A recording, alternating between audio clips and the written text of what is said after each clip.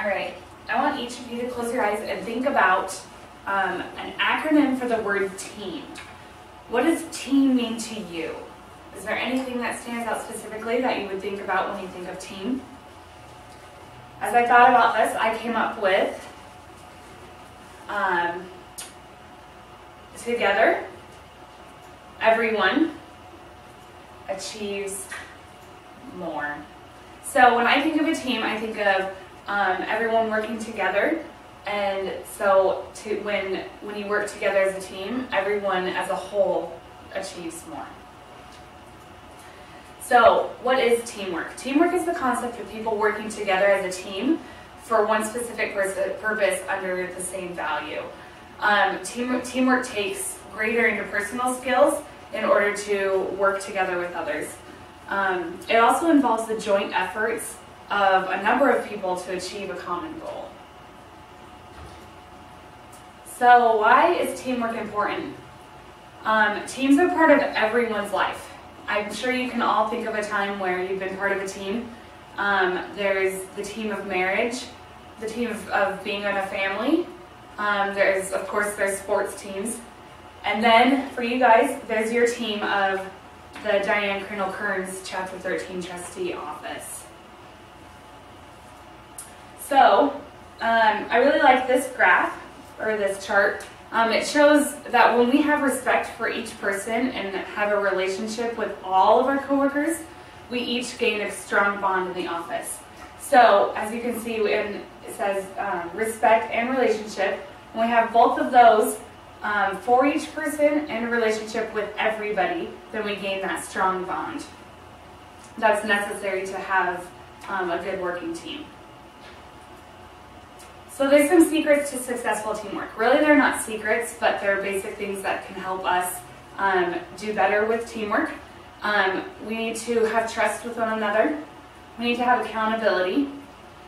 We need to have open communication. So we need to create and maintain a climate of trust and open and honest communication with everybody.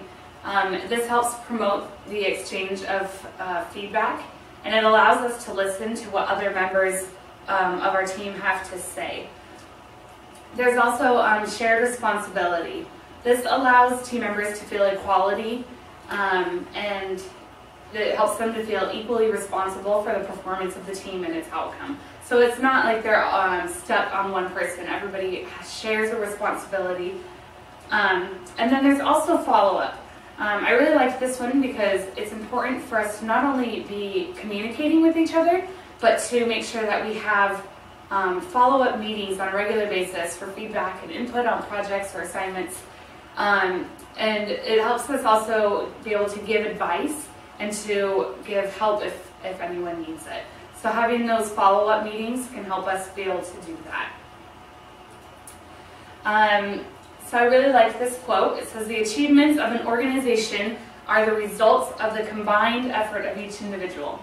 Notice that it doesn't just say the efforts of each individual. It says the combined efforts. So it takes everyone in the group's efforts to be able to get those achievements for that organization. So what are the benefits of teamwork? It improves the working environment as a whole. It keeps communication lines open and consistent. It relieves stress, and it reduces errors. Along with team benefits, an individual can also benefit from teamwork. They can gain appreciation and recognition for the work that they do. They might get a sense of belonging, like they feel like they're part of the business because they were able to contribute their part of the work. And then they also gain a sense of responsibility, knowing that what they did helped promote that part of the business. So I want to take just a minute or two just to do a quick self-evaluation. These are some characteristics and questions that can help you evaluate yourself as an effective team member. So are you supportive to achieve the results? Do you avoid winning or looking good at the expense of others? Are you open to the ideas of others? Do you share information and ideas? And do you support the contribution of others? If you can't answer yes to all of these questions, then you might want to work on those questions that you can't answer yes to. It not only will benefit you, but it will benefit your business and the teams that you work on in the future, and especially now in your business. So we're going to watch this really quick video.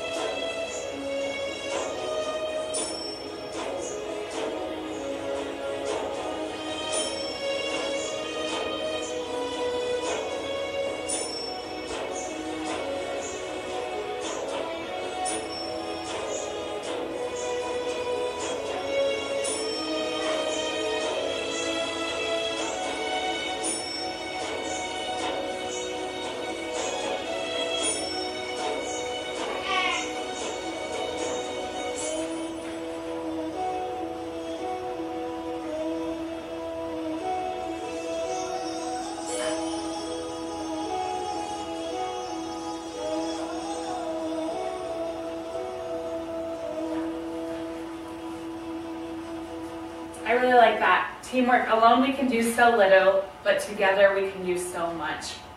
So along with teamwork may come conflict. You guys may be thinking, we never have conflict in our office, but I'm sure you do. So there's a lot of things that have to go with conflict, and typically people tend to ignore conflict because they have fear of it, and their fear leads to them avoiding it.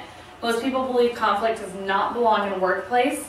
However, most organizations use conflict as a creative force. So instead of avoiding conflict and fearing it, they sometimes not promote it, but allow it in their workplace so that it can help them be more creative and have that area to move in. So there's a couple things that cause conflict. There's poor communication, there's power seeking, there's the lack of openness. So when we close our minds and we don't think about what others might think or whatever, that can cause conflict. There's competition, frustration, and there's many other things that can cause it. These are just a couple that I thought of. So how can we deal with this conflict when it arises? We need to meet the conflict head on. It doesn't help us to beat around the bush and to avoid it. Avoiding the conflict can cause even more problems. So then there's communication. Plan times to communicate more frequently. If you guys are having conflict, then it's important that you communicate more frequently so that you don't pass over someone that's having a problem that isn't feeling comfortable about talking to you about it. We also, it's important to make sure that we're honest with each other about the concerns that we have. And then also, it's important to agree to disagree. Sometimes healthy disagreement can build better decisions on certain topics. So some of the benefits of conflict are increased creativity, clarity. Clarity forces people to clarify their views. So when someone is having conflict or whatever, if they can focus on the clarity, then they're able to they're able to clarify their views and get that more across. There's also constructive social change. Another benefit is opportunity. It gives the people opportunity to test their capacities. And then development and organization. Conflict can help the development of group and organization cohesion. So teamwork requires constant work. This isn't something that is like a finite project, but it's more of a process of continuous improvement and innovation. So it's something that we need to be working on constantly. You may feel like, oh, we just did a team project, oh, we're good. You know, there's nothing we have to worry about. My teamwork, check that off, I'm done. But no, this is something that we need to constantly be working at and making sure that we are always doing our best to be part of that team and fulfill those responsibilities. So, I really like this. This quote was from the movie. It said, if you want to go fast, go alone. If you want to go far, go together. So as we do this, as we're part of teams, we need to remember that it's more important to be able to go far with other people rather than to go fast alone. So I want you guys to think about what you are going to do today. What are you going to do today to commit to being a better team member in your office and in your business? Are there things that you can improve on? Are there things that maybe you need to work on with other people? Think about something that you're going to do today and commit to doing that.